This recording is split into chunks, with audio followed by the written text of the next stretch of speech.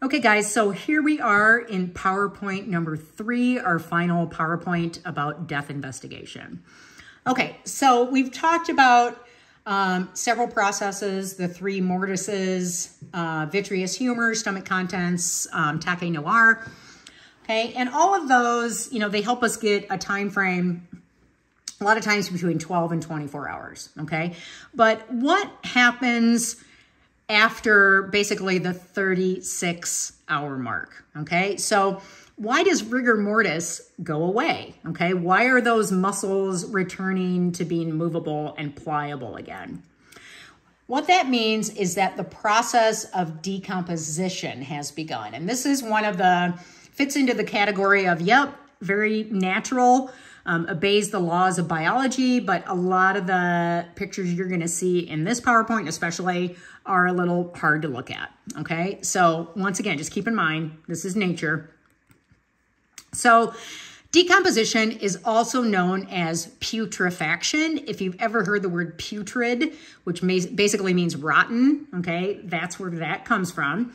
So this process is driven by all of the bacteria that is in our intestines, which remember, when we're alive, it's great, okay? Helps keep us healthy, helps our immune system, helps us digest our food and produces vitamins for us.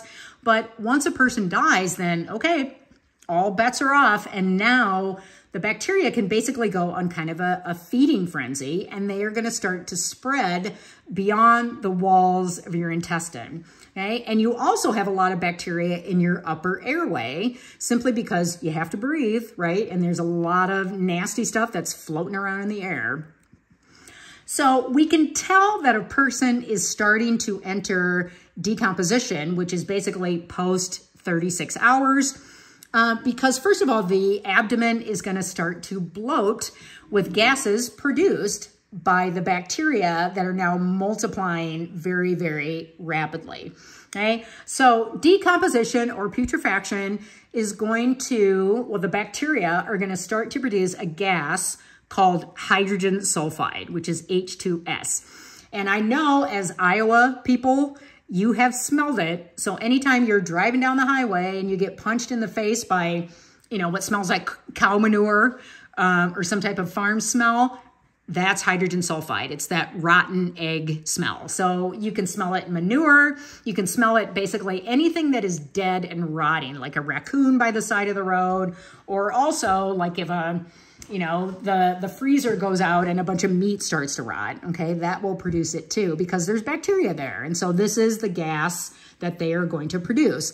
This gas also causes the tissues that it's in to change color. So especially in the abdomen, the body is going to bloat, it's going to get bigger, and then it's going to start to turn kind of a brownish green.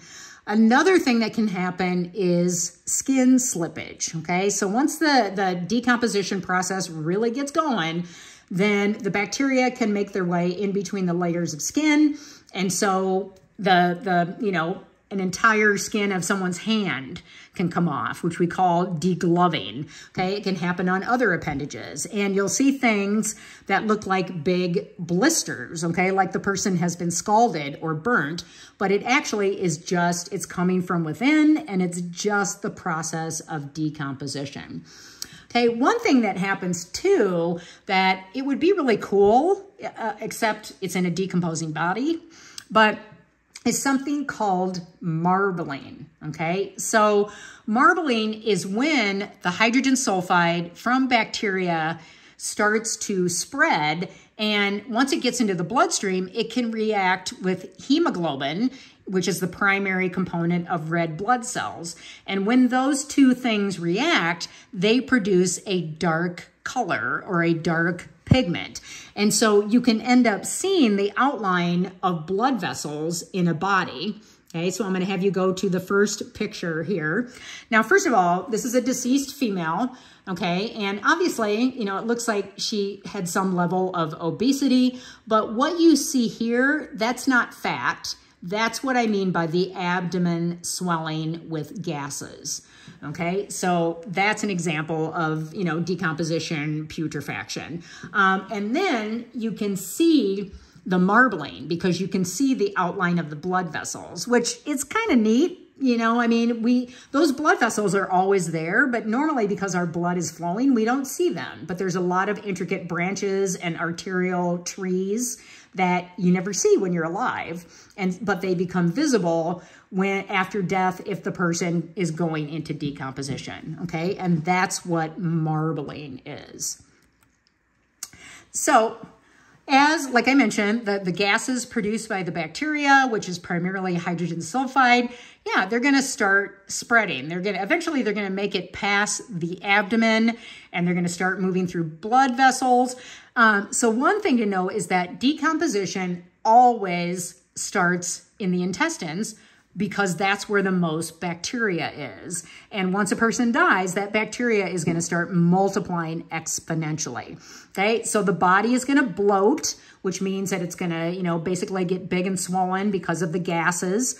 You may also see what is called purge fluid. So, you know, it's kind of basic physics. When you have all this gas being produced, anything that is in an orifice of the body, whether it's in the nose or the airways or in the rectum, the pressure of that gas is going to push that fluid out of that orifice, and that's what we call purge fluid. Okay. Also, if that person happens to be in an environment where they are accessible to insects, specifically houseflies is the most common species. But if they are, you know, accessible to them, and really we all are, no matter how airtight we'd like to have our houses, you know, you always are going to see like a lone ant or a lone fly, but especially if the person is outside. Normally, within a few hours after death, flies are going to visit that body and they're going to lay eggs. And then it takes time for those eggs to hatch into larvae, or what we commonly know as maggots. And so that's when you're going to start seeing maggot masses and insect activity on the body. Okay, so the next picture that you're going to see in the PowerPoint is a young male. And he is in decomposition, even though, I mean, he doesn't look in bad shape. But the reason we can tell that is because the gases from the bacteria, the decomposition gases, have basically pushed his tongue out of his mouth. Okay, so that's simply from gas buildup. And, you know, if he had had any fluid in his nose or airway, that would be coming out as well. But that's just, you know, gas production, and it's kind of like blowing up a balloon. You know, eventually the balloon's going to pop, or that gas is going to expand the balloon, and the same thing is happening here, but it's gas produced by bacteria within the body. Okay, next photo shows the presence of maggot masses. So flies are going to be attracted to moist areas of the body. So the nostrils, the eyes, the mouth. If the person is naked, the genital and rectal regions. And then also if there's a wound, any type of bloody, whether it's a knife wound or a gunshot wound, yeah, the flies are going to be attracted to that area. The reason is they want to lay their eggs on a surface that has some type of liquid content, because it gives their eggs the best chance of hatching, okay, because they can dry out really fast. So this would be after about 24 hours, where you can see definitely the masses, and then in a very short time, these are hatching, and so these will become maggots, and they will start eating away the tissue wherever they are forming. Once again, okay, not pleasant to look at. Okay, so decomposition always follows this order. It's going to start always in the intestines, because that's where most of the bacteria is. Okay, like I mentioned, we all have to inhale and exhale to stay alive. So you also have actually a lot of bacteria that's in your upper airway, like back where your tonsils are, okay, at the back of your throat. So it can also start there as well, but much more bacteria in your intestines. Okay, so from the intestines, it's then going to spread to the abdominal organs, then through your blood vessels. Finally, it's going to start heading through your voluntary muscles of your extremities, your arms, and your legs. And then finally, it's going to spread to what we call capsulated organs, which just means that like the bladder, kidneys, and brain, they all have pretty tough membranes on the outside of them. And so it takes longer for the bacteria to kind of eat through it. Okay, so those organs will be second to last. And then the absolute last organ to decompose is if you have a biological female who has not had a hysterectomy, meaning that her uterus is still intact. Even if she's very, very decomposed, that uterus can still be there because it is made up of really, really, really strong muscle, right? Which it should be because it pushes a baby out. So it's a really, really strong, tough organ. And even if a body is fully decomposed, sometimes the pathologist, if they locate a uterus and it might be the only thing left, they can say, okay, this was a biological female. Okay, so the rate of decomposition is very dependent on two main factors, okay? One is temperature, meaning the ambient temperature, and the second is blood volume, okay? So I've removed the pictures here, but you can look in your PowerPoint. Okay, so what we have in this picture are two victims of a homicide, and it was actually a mom and a dad, and they were killed within a few minutes of each other by their mentally ill son, okay? But dad's body was discovered in an upper floor bedroom where the house did not have air conditioning, and it was in the middle of summer, so very, very hot. And you can see he is very, very decomposed, okay? He looks bloated. There's a lot of marbling. He's starting to be very, very discolored and, you know, basically not physically or visually recognizable. That's what decomposition looks like. You can also see marbling present on him, okay? Mom, who was killed just a few minutes later, was kept in the basement, which was much, much cooler, okay? So one thing bacteria love, well, actually two things. They love heat up to a certain point, okay? And they love lots of moisture. Wherever you have where it's a warm temperature and there's moisture available, the bacteria are gonna, you know, multiply exponentially. So in mom's body, the bacterial action was greatly slowed down simply because it was much colder in the basement. Okay, but they look completely different in terms of decomposition, but were killed at basically the same time, and it all has to do with the temperature, the ambient temperature of where the bodies were. Okay, the next case shows an example of blood volume. Okay, so here you have two people, a male and a female, who I believe this was a result of a drug deal gone bad. Someone came up behind him and basically executed them, okay? So the male was shot in the head, so did not bleed out a lot, okay? So he had most of his blood volume left intact. I mean, obviously a head wound's gonna bleed, but the majority, they didn't hit a major artery, okay? So you can see very bloated, starting to turn that very dark, you know, greenish brown, almost blackish color, okay? Full-blown decomp, and also, you know, very bloated, not visually recognizable.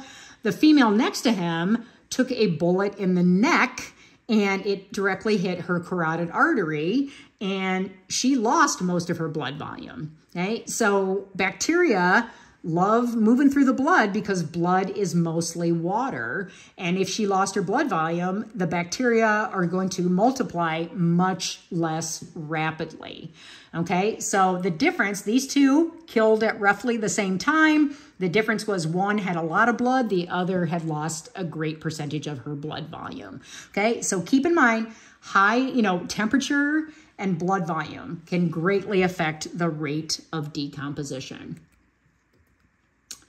Okay, this next photo, if you're looking at the PowerPoint, this is slide 9. This kind of shows you an up-close example of what full-blown decomposition looks like. First of all, it doesn't matter what our race is. Every person, if they decompose, are going to turn this greenish brown and eventually be really like jet black in color. You can see marbling. You can also see what we talked about, skin slippage right here. Kind of looks like the person is holding on to a baseball or something, but that is the hydrogen sulfide produced by the bacteria that's gotten in between those layers of skin and caused it to puff out.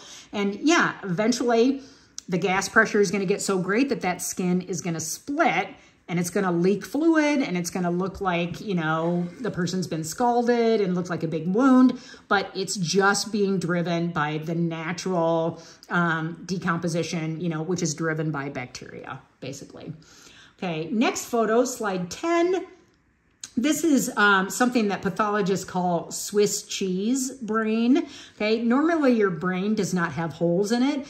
And I mean, the holes in Swiss cheese, I'm sorry if I'm ruining Swiss cheese for any of you, but the holes in Swiss cheese are caused by the bacteria that's fermenting the cheese producing gas, and that's why it has holes in it. Same thing here, okay? So this is a person who's been decomposing for a long time, because remember, the brain is one of the last few organs to decompose simply because it's encapsulated. It has tough membranes called the meninges that are on the outside of it. And so, yeah, it's more resistant to decomposition, okay? So this would be later in the game, depending on what the ambient temperature was. Okay, these next two pictures, slides 11 and 12, I just want to show you how that once decomposition starts, it's accelerated, okay? And if you put someone in the cooler at the morgue, it can slow down decomposition because the bacteria are growing at a lesser rate because of the temperature, but it's not going to stop it, okay? If you don't want to decompose, the only thing that you can do is be cremated, basically. Even bodies that are embalmed are going to decompose. They're going to do a lot more slowly, depending on the skill of the embalmer and what condition the person was in when they died. But yeah, it's still going to happen. It's just going to, it's going to be slowed down. But here's an example of a person. This is a female, and she died as a result of drowning. Okay, so you can see that she has a lot of debris, and she's pretty decomposed when she's pulled out of the water. You can see marbling on her chest. You can see that she's very bloated. You can also see marbling on her arm. And I believe the water temperature was pretty warm, so it makes sense. Bacteria love moisture, and they love warm temperatures. So yeah, kind of advanced decomposition. But this is her when she's removed from the water. And then this next picture was about 12 hours later, after she had been in the cooler at the morgue, and then they're ready to do the autopsy. Okay, so much more advanced decomposition. So, and this is the same person, there and then there. So while going into the cooler can slow down this process a little bit, you know, once it's started, it's going to move pretty quickly. If she had been left out at the temperature that was outside, it would have been, you know, even much more worse than this. So, you know, just realize that, yeah, people decompose kind of no matter what the temperature is.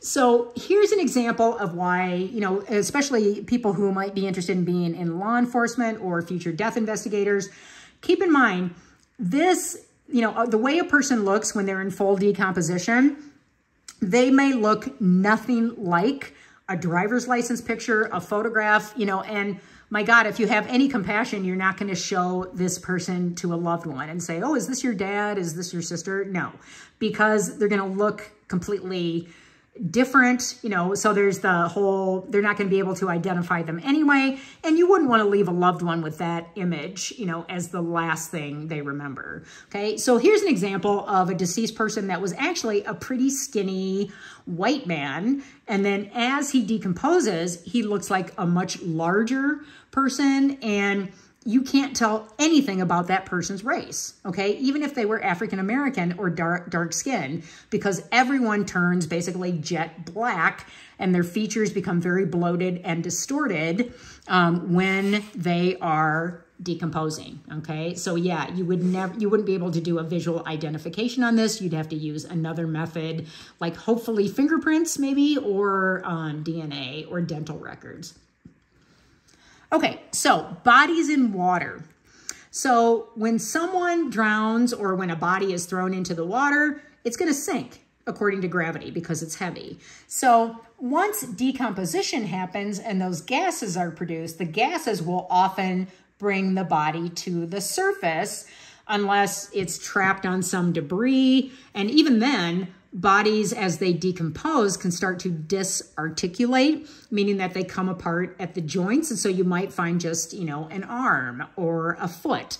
But a pathologist will be able to tell that, oh yeah, this was due to decomposition. This wasn't that someone took some type of sharp, you know, tool and, you know, dismembered this body. So typical time frames, if you're looking at, say, the Coralville Reservoir in the middle of July, yeah, they're going to rise due to decomposition in about 8 to 10 days. Colder water, meaning that in the spring or in the fall, about 2 to 3 weeks. Remember, because bacteria love water and moisture, skin slippage is going to be extensive, and especially if it's hot water, like if it's down in the Florida Everglades, oh, decomp is going to go really, really fast because warm water, you know, bacteria love it, and it's going to go much faster, okay, the warmer the water is. Okay, so in picture slide number 15 in PowerPoint 3, this is actually the photo that my students tend to tell me is the worst for them. So this is what skin slippage looks like. And, you know, just like the skin of the hand, you can have a person that gets degloved. You can also, and I don't know what the term is, I think we just call it skin slippage, but basically desocked.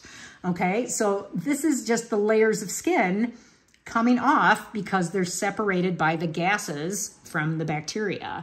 Now, sometimes this can be useful, and I have seen this done in our lab, and it sounds horrific, okay? And I don't know why this guy's smiling. I guess that's the reflex when you have your picture taken. But if you have a person that is so decomposed that you cannot have any other way to identify them, one of the ways you hope for are fingerprints, okay? Now, fingerprints, not everyone is in the fingerprint database, okay? So it's not always helpful, but if you can get them and search them, it's better than nothing. So if that person's skin, if they have extensive skin slippage, you can put a glove on your hand and then put the person's hand over yours and then physically roll them for fingerprints, and they produce really good quality fingerprints. And then fingers crossed, you hope that either they were arrested before or they work a job in law enforcement where they have to give their fingerprints, or they were in the military. But, you know, there's a lot of people out there that haven't ever had their fingerprints taken, and so that can be an issue. But, you know, this is, and yes, it's horrific when you think about it, but when you're in the zone where you're just trying to help identify a person so you can find their loved ones and find out what happened to them, then you do things like this, okay? And, I mean, scientifically, it's a good technique. Okay, the next topic, and this has to do with bodies in cold water, is the forming of something called adipocere. And it's commonly called, kind of the, you know, slang term for it is grave wax. So what adipocere is, it's formed down from the breakdown of fatty acids, which is a very common component of the human body, but specifically in cold water. Okay, so when you're looking at the person in slide 17 of the PowerPoint, you know, I mean, that person looks to be a biological female, but that's all I'm going to be able to tell you because they are very, very decomposed. I'm not going to try to guess about, you know, race or anything else. But one of the things about adipocere is it's the worst smelling thing on the earth, in my opinion, but it's very greasy. It's almost like, you know, when you have a candle burning and then you blow the candle out and the wax isn't, you know, liquid, but it's starting to get solid, but you can still move it around. That is the consistency of adipocere. And because of that, it's actually very protective of the internal organs, okay? So while this person looks like they're in really rough shape on the outside, there's a good chance that that pathologist is going to be able to go in there and find at least some organs intact to do the autopsy, okay? So it can be very protective. I guess that's the one, you know, advantage of it, but yeah, you know, hard to look at. but specifically breakdown of fatty acids and most of the time in cold water. Okay, mummification is something that occurs in low humidity environments, meaning that the environment is hot and very dry. So it's more common to see bodies that are mummified in states like Arizona or New Mexico or, you know, Southern California, Nevada, anywhere where the humidity is very low. It's not that common here in Iowa, especially when it occurs outside. But it can progress up to a year. Now, the person is still going to decompose. They're going to lose all of their fluids. It's going to be stinky. They're going to have insect activity.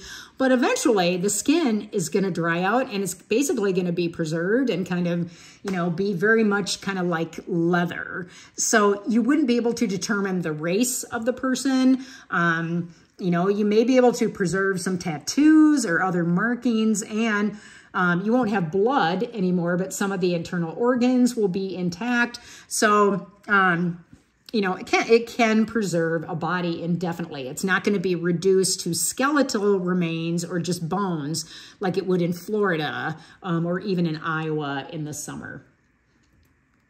Okay, so go through here. Okay. So our last topic that I want to show you is when bodies are burned in a fire. So whenever this happens, bodies will show a certain positioning or posture called pugilistic attitude. So attitude is just, you know, the fancy medical word for posture. Pugilistic comes from the term pugilist, which was the old-fashioned term for a boxer. So when you think of a boxer standing there and they're holding out their boxing gloves in front of them because they're ready to start the fight, that's where pugilistic attitude or posturing was taken from. So this posture is produced by muscle contraction caused by intense heat. So, you know, a car crash where the vehicles catch on fire and they're going to burn very, very hot. Any bodies that are fully engulfed in a fire. And you can't, like, it will break rigor, okay? So the bodies are not in rigor, okay? They're in that position because of muscle contraction due to heat. And when bodies are burned in a fire, and this is another example of why we need pathologists and why we need well-trained death investigators, because you may see other artifacts like skull fractures, even though the skull fracture is due to heat alone, okay? But an inexperienced death investigator may look at those remains and say, oh, this person was murdered.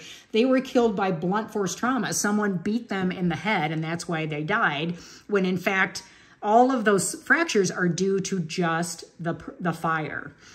Okay, one other way that we can tell if the person was alive and breathing when a fire was active is the person will have soot in their trachea. Okay, now this doesn't mean that the person was conscious. Okay, most people who die in fires, they're not screaming and, you know, killed by the heat of the fire. It's not painful.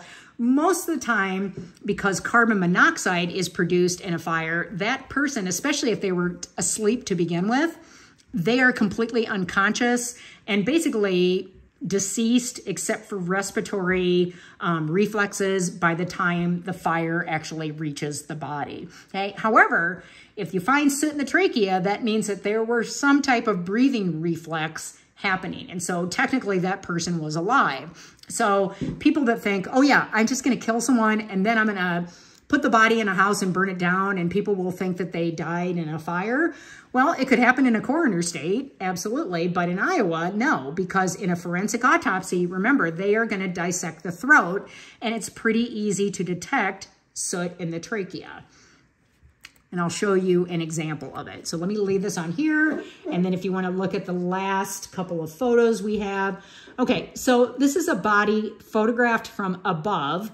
And that's what pugilistic attitude looks like. You can see that the arms are bent and it's kind of like how a boxer would have his boxing gloves when he's going to start a fight. Okay, also the muscles of the leg contract, and so the legs are drawn up and, you know, kind of spread a little, almost like the baby pose if you've ever done yoga. But that's very common pugilistic attitude, and it's simply due to muscle contraction due to heat.